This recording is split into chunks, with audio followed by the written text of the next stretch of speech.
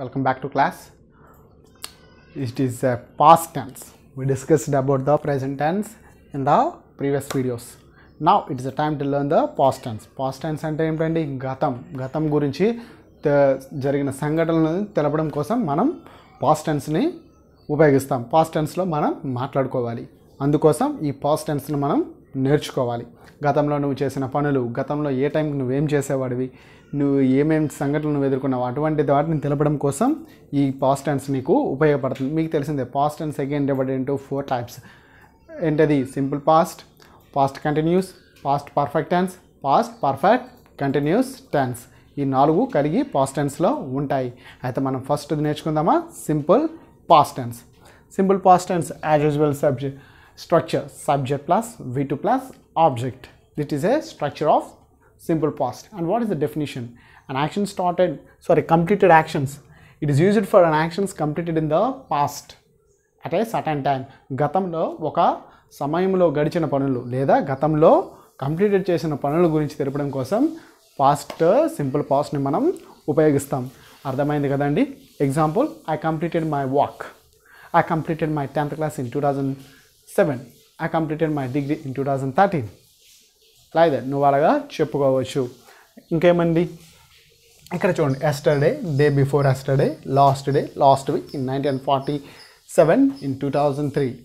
అలాగే years mention. ఇలాంటి పదములు మీరు సెంటెన్స్లో చూస్తే అప్పుడు సింపుల్ పాస్ట్లో ఉపయోగించాలి. అర్థమైంది కదండి?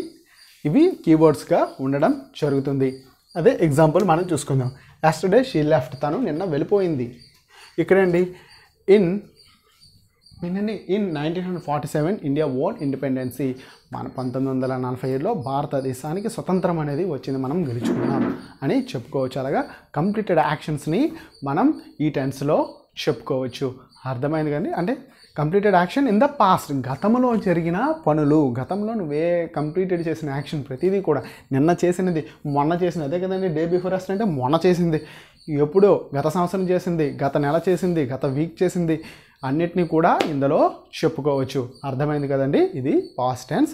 మీరు యాజ్ యూజువల్గా ఇక్కడ దీన్ని ప్రాక్టీస్ చేసుకోవాలి.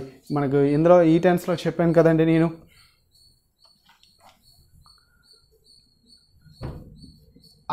ఏంటిది అక్కడ సబ్జెక్ట్ ప్లస్ V2 కదా, ఏంటంటే ఐ ప్లేడ్, నేను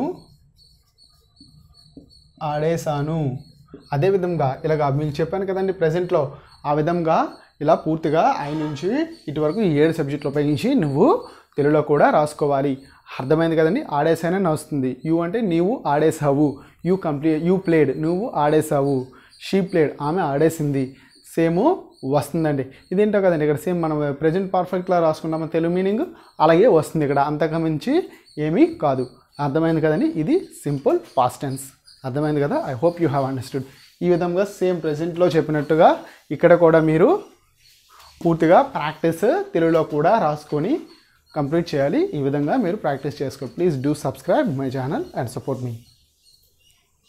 టేక్ ద నోట్స్.